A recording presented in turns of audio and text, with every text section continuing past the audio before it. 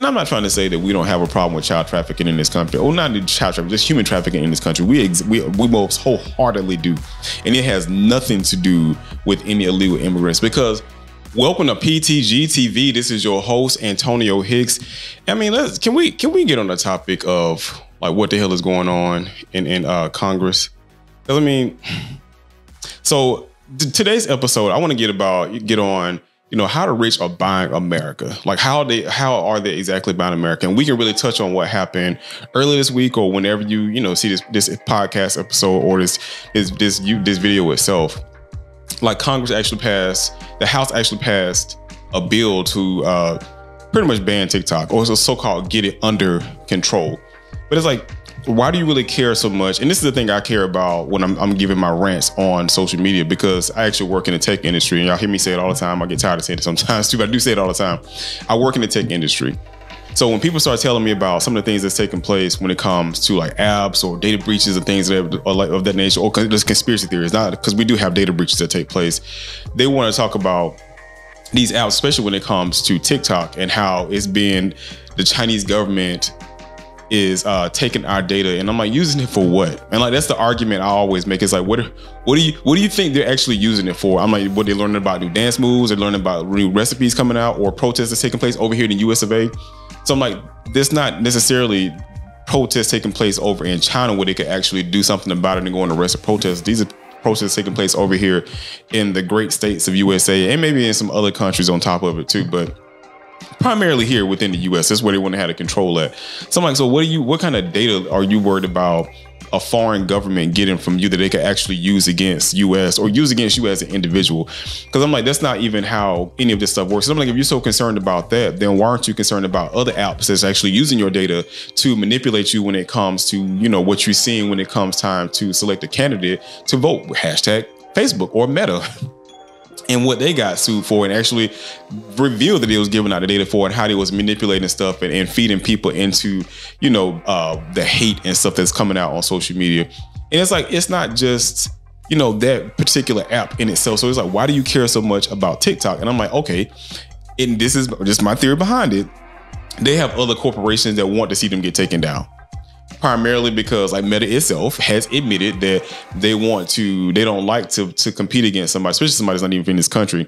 So they want to lobby as much as they can, which is why, the rich are buying America, lobby as much as they can in other groups to go through this whole disinformation campaign to try to get TikTok removed.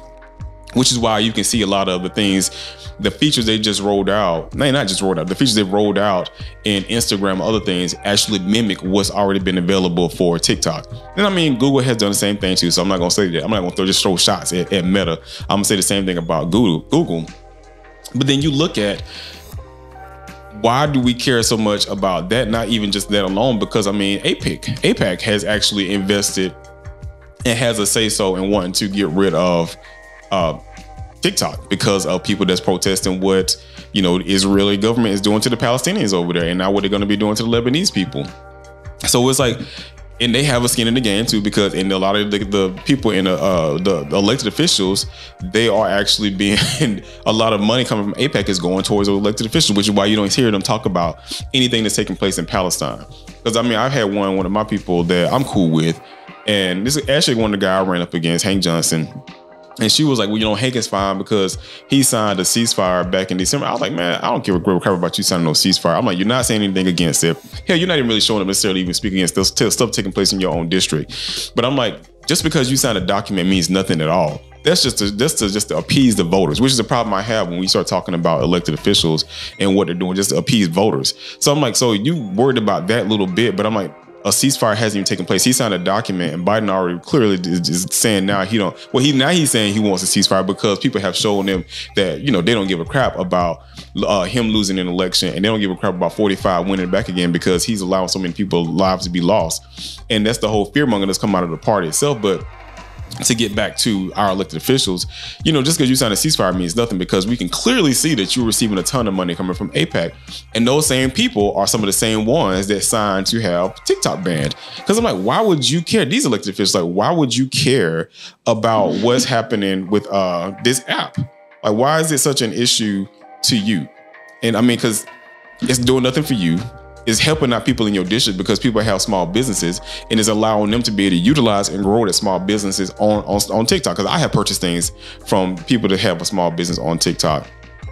So I'm like, so now you have to really drill down into who's really controlling stuff. So you can think about from like the glistening skyline of New York to like the tech hubs of Silicon Valley. I mean, the shadow is just around all of these companies. And it's not just, landing on companies under acquisition. It's like the very fabric of like our American dream of how we build stuff out. But, somehow in some way, when you're building something out, you become corrupt. I don't know why that happens or why that takes place. But we have the rich now or just they're the ones living the American dream, and they're the ones buying everything up, allowing us as middle class people or people that's trying to get to where they are, keeping a foot on our neck to try to keep us from getting to that place. And in doing so, they're using their buying power to buy politicians. So that's why I really want to premise the first part of this episode off of what happened with TikTok and them trying to ban it. Because 45 wanted to ban it, and now all of a sudden he don't want to ban it because now they want to invest in his people that has a 15% stake into TikTok itself, or ByteDance, whatever the corporate company is. They're investing in 45's campaign, and now 45 is saying no, leave them where they are.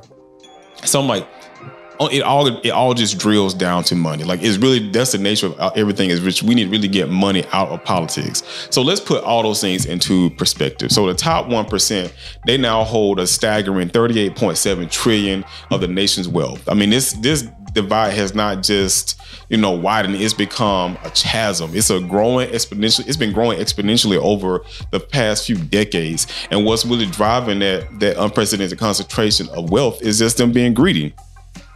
And we've heard this before in all progressive platforms and from the champion of it all, Mr. Bernie Sanders himself. But I'm curious as to why a lot of people do not pay attention to it.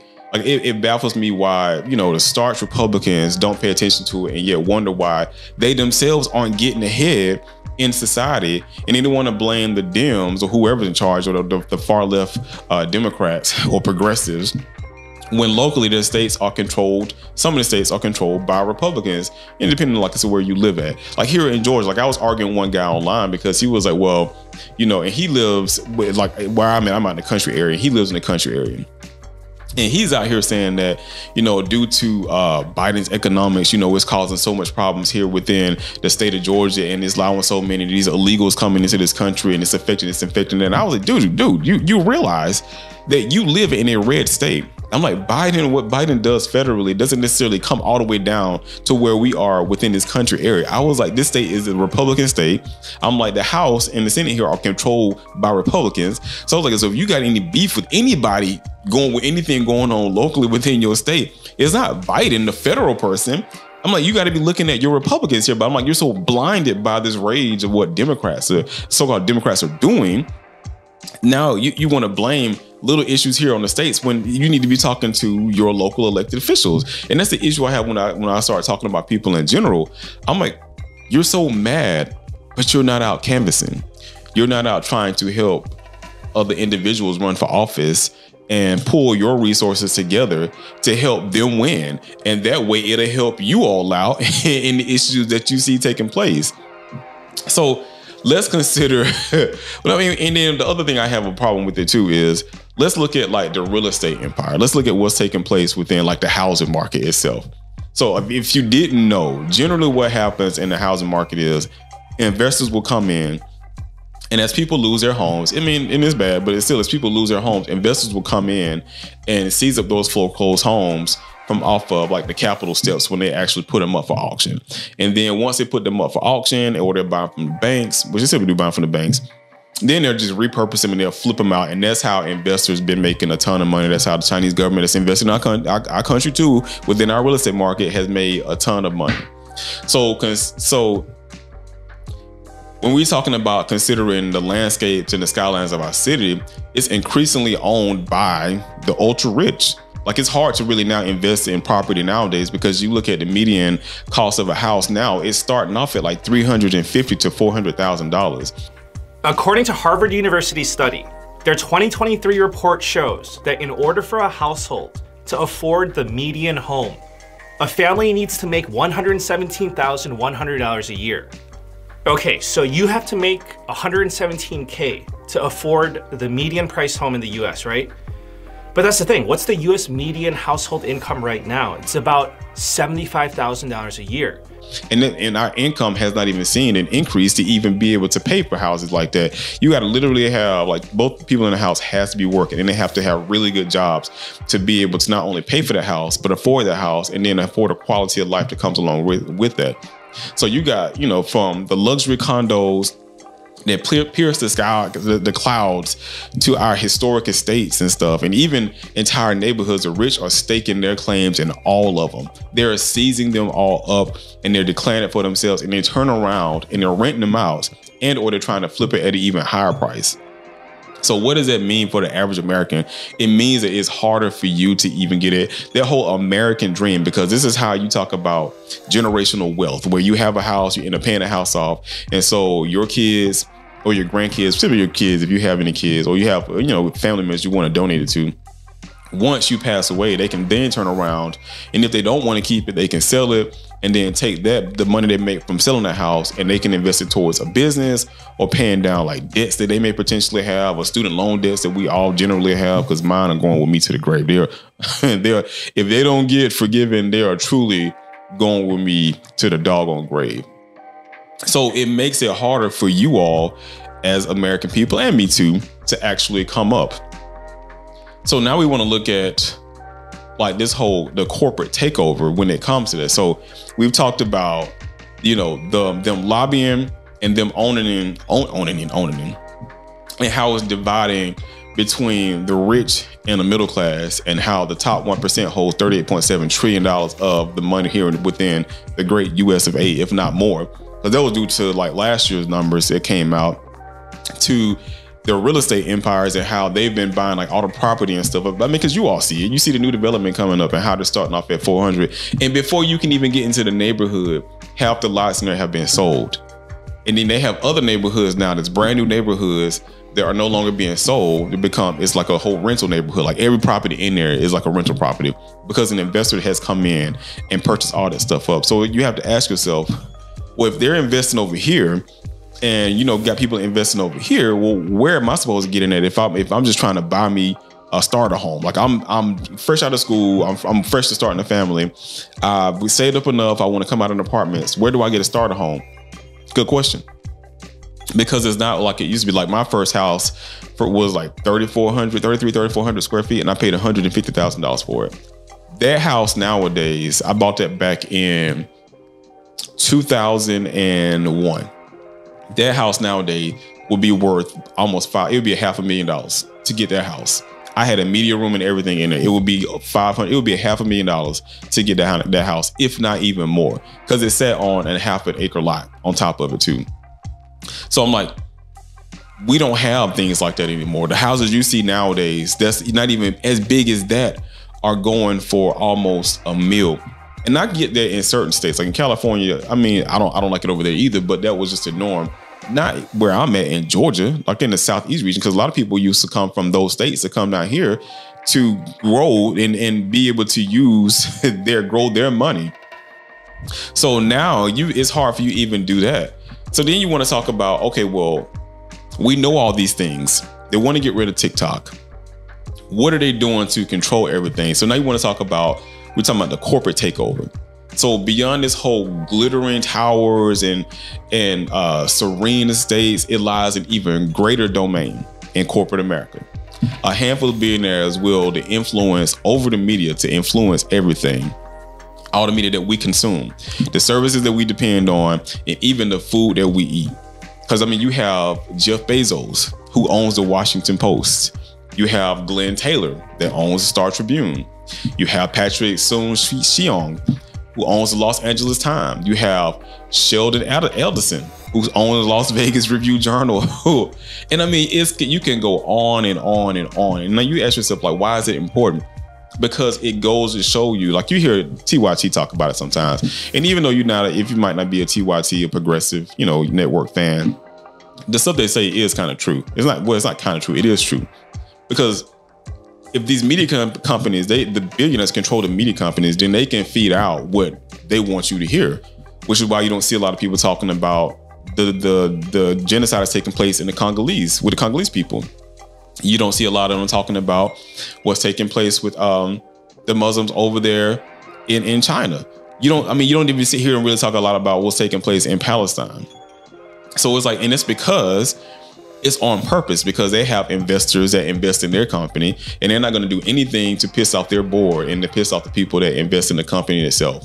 And so and then it persuades you, because like I just said early on with Facebook was part of that problem, where it fed you all these conspiracy theory stuff, and it fed into the now MAGA people to help them believe all this Pizzagate and everything else that was out.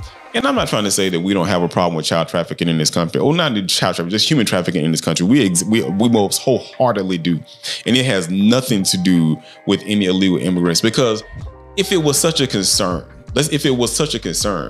you would have more elected officials trying to tackle it, and they would be speaking about it on the campaign trail, especially here in the state of Georgia, where it has actually picked up over the course of the years.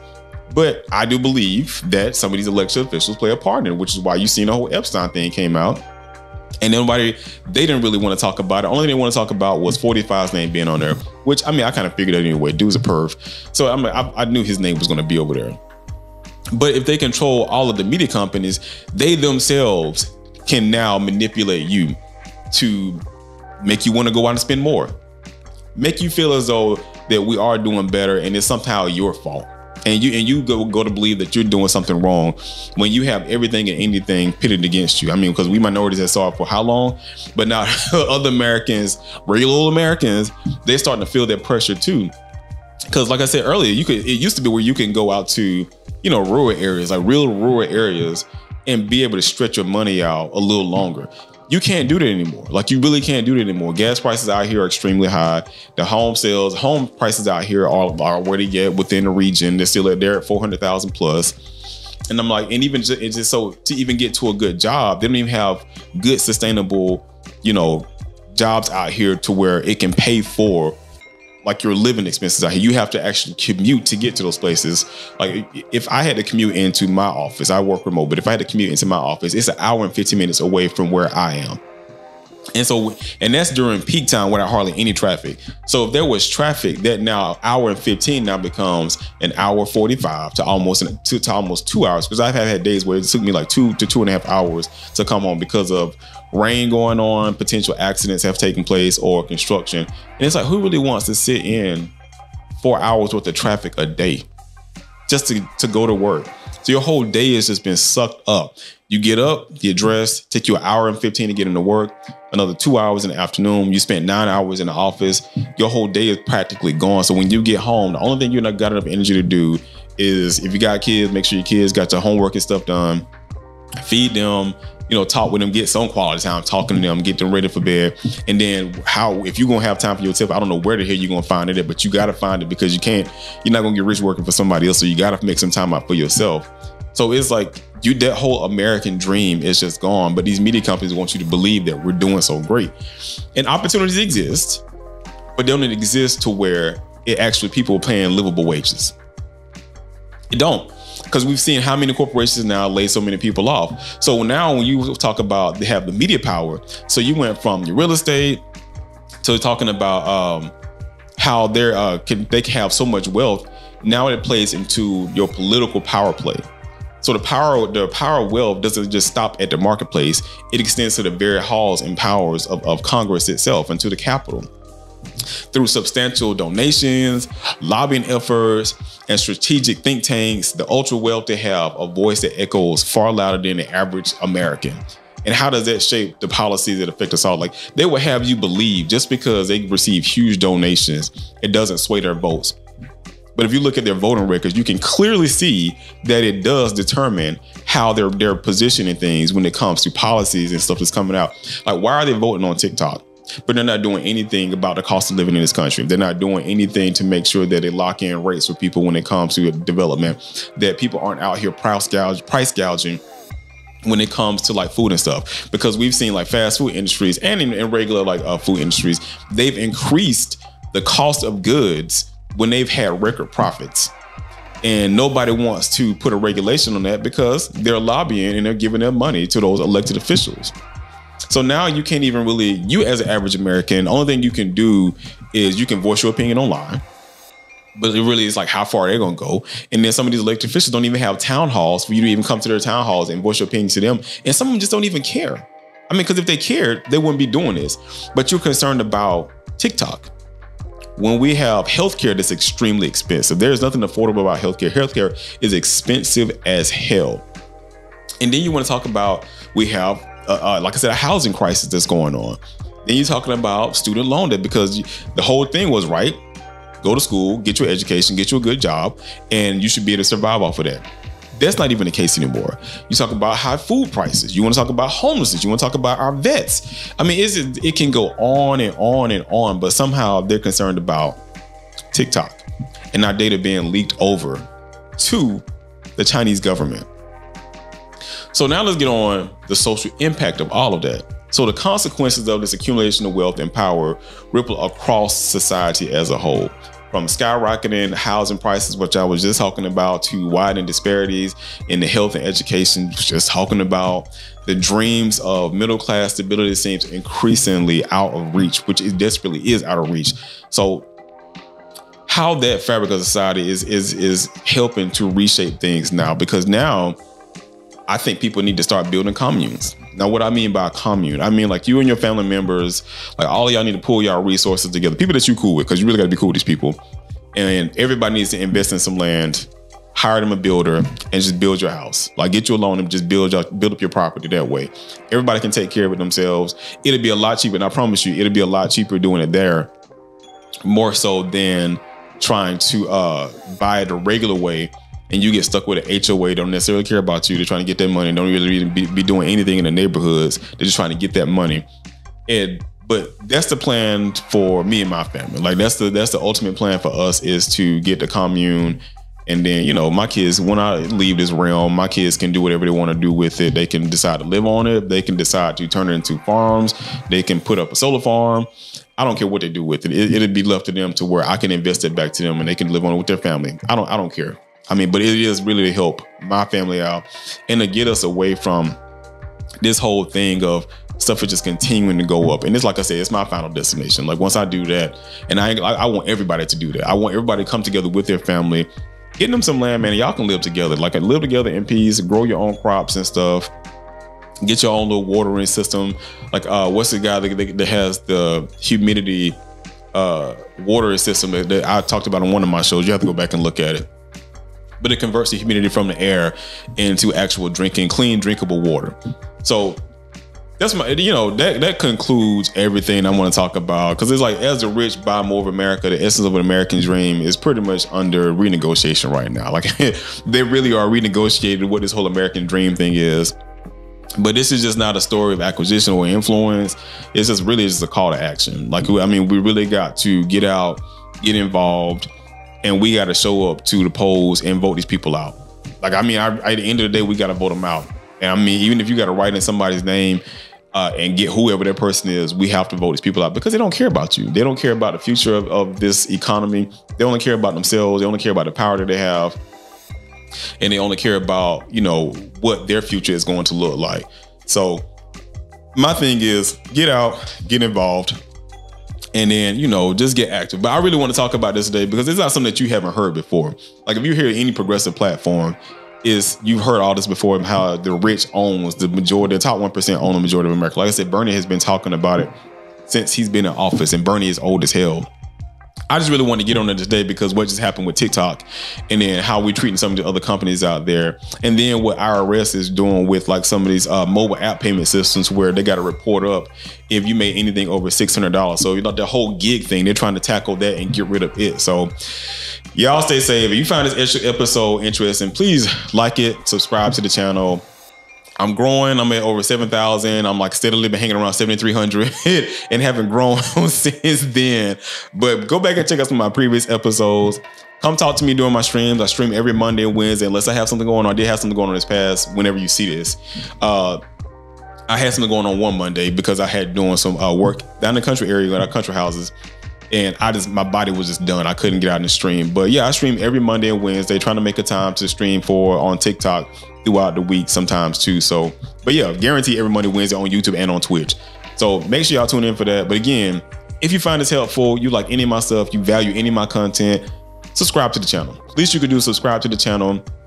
You can, I want you to like it. I want you to like it. Leave a comment. I mean, let's talk more about it. And then, like I said, I even pull you into a stream so you can come into the Discord, because don't join the Discord family, and we can talk about it live. And let me get your opinion on it. Let me see how you feel, because I am one of those people that actually get out and I do participate in the political process. If you've heard me on my introduction, what I've talked about before, I get out, I'm an activist. I do actually get out, canvas, and knock on people's doors and let them know about things that's affecting them in the community.